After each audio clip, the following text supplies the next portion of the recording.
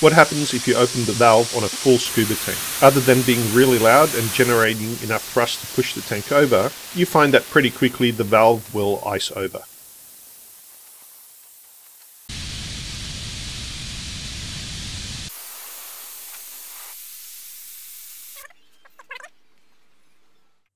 Hi, I'm George and welcome to part 34 of the Horizon series, and a Happy New Year too.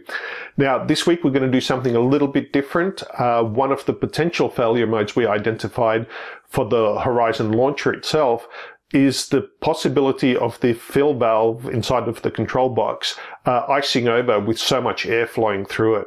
So we want to see if that's going to become an issue. The other problem is we don't know how long it'll actually take to fill the rocket, so we'll also do a test. We've never filled a rocket with so much air before. So let's go take a look. Icing can happen anytime you expand compressed air. This is the Horizon launcher, and here's the main control valve that fills the entire booster and sustainer. Here's a cross-section of that valve in the launch controller. High pressure air comes in here and is sealed against the seat here. When we open the valve, the air flows into the valve body, expanding. Now as the air expands, it cools down, cooling down the valve body in turn, and any moisture in that air that comes in contact then can condense and potentially freeze. Now thankfully when scuba tanks are filled, they're filled with dry air, so internal condensation shouldn't be much of a problem. The issue though becomes on the valve stem that runs to the outside and is exposed to atmospheric humidity. Any ice forming on the stem means that it could freeze in place, either stuck open or stuck closed. Being stuck open would be bad as the rocket could overpressurize. So let's have a look at the normal configuration. Here we have a couple of 11-litre tanks that are connected together, and these feed through to the main valve in the control box. That then goes into the launcher and the rocket with a total capacity of around 37.5 litres. Now because the rocket is about 1/3 full of water, that gives us an air volume of around 25 litres that will then be pressurised to 1000 psi. For this experiment, we replaced the booster and sustainer with 3 small empty scuba tanks whose total volume is about 25 litres. So let's set everything up. Here are the 2 main tanks. They get cross-connected so they can supply air through just one connection. We can see that the tanks are pressurized to around 3,800 psi or 260 bar. That's 3,800. Wow. I think they overfilled them a little bit at the dive shop, but we'll take the extra air. Normally these should be around 3,200 psi. Now we can connect the air to the input of the control box. And we can also connect the 3 small tanks to the output. So the setup we've got here, these 3 tanks represent the volume inside of the booster and the sustainer. So these guys are empty. They're hooked up to the control panel over here that we'll be filling, and these are the 2 full tanks that we're going to be filling the booster and the sustainer with. So the idea is to basically go through the normal fill procedure and have a look how the valve behaves, what temperature it reaches, and see if we get any frozen valves or not. So let's go give it a go. I've got to apologise for the background noise. There's a school close by and it was their lunchtime. That's all closed. Closed. We have attached a temperature gauge to the GoPro so we can see what temperature is at different times in different places. Do we have pressure? 260 bars. Okay, hang on, let me get a reference temperature again. So we're at 23 degrees on the valve, okay.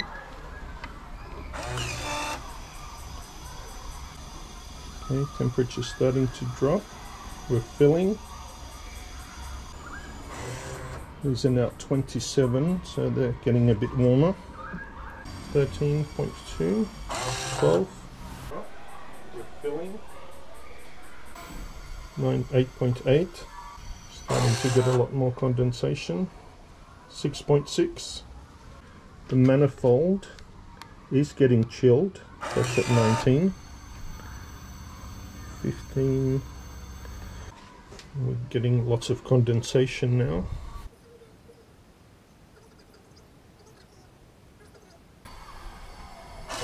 tanks are at 23, so these are the ones we're emptying. This one's at 21.4, so that one's chilled compared to the one that's being filled is almost 28.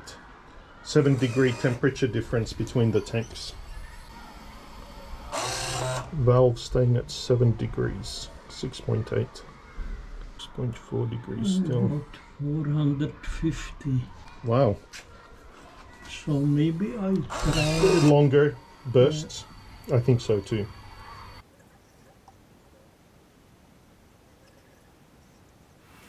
Because now it's just filling really slowly, there's a smaller pressure differential. 1000. Okay. You can see all the condensation on there.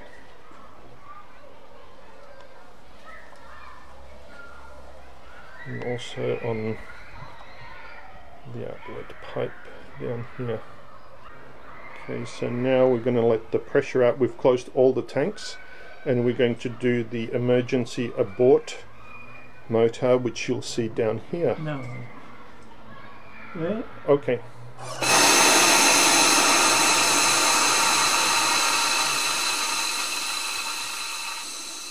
So here's a plot of the pressure versus temperature of the main valve. As you can see, the temperature drops fairly quickly, but then levels off at around 6.5 degrees Celsius as the pressure keeps climbing. And by the end, the temperature started climbing a little as the flow rate had decreased. Now, while icing could be an issue with the valve, we've got the opposite problem in the rocket. If we fill it too quickly, we're going to get increased air compression heating, which can then affect the strength of the epoxy. For this reason, we fill the rocket in bursts, allowing the air to cool in between. We have chosen this arbitrarily, but each burst lasts about 15 seconds, and then we pause the fill for another 15 seconds.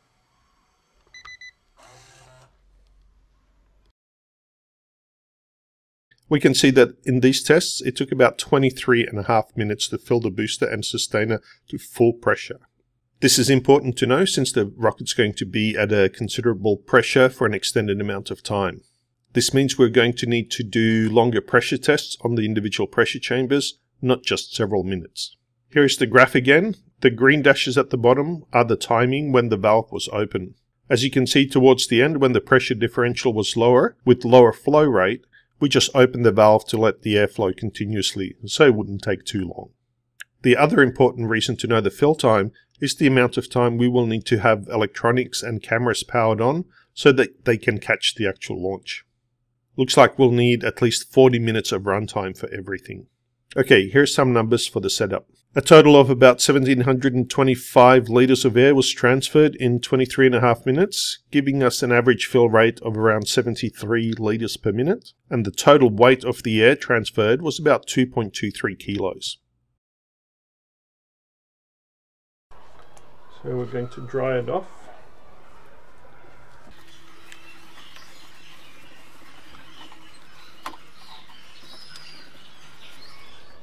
So now we're going to do a second experiment where we've disconnected the external scuba tanks. So all of the air is now going to be free flowing out of the controller, and we're just going to keep it on all the time to give us the worst case scenario, so the maximum cooling effect.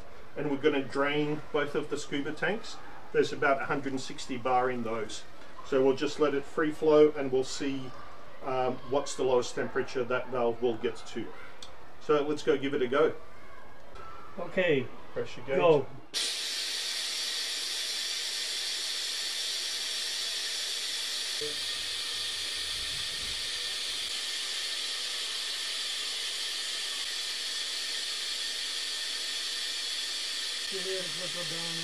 This whole test took around 7 minutes and 45 seconds.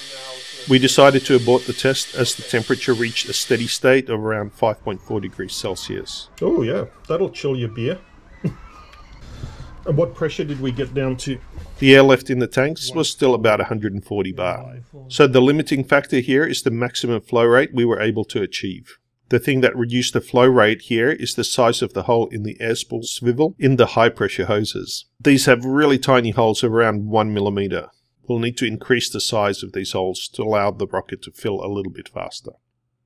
So as you saw, the icing really shouldn't be a problem. Although the temperatures got down low, they weren't low enough to cause freezing. One of the surprises though was the duration of the fill. I think we're going to have to increase the size of the holes in the hose connectors just for better flow rate. If we could keep it down under 15 minutes, the whole fill, then that would be great. In the next episode, we're going to have a look at repairing the leaks in the nozzles for the booster segments, so stay tuned for that. Anyway, that's all for this week. Thanks for watching, and we'll see you next time.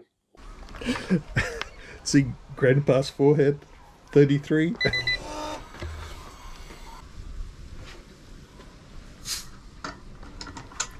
Quick hose swap time.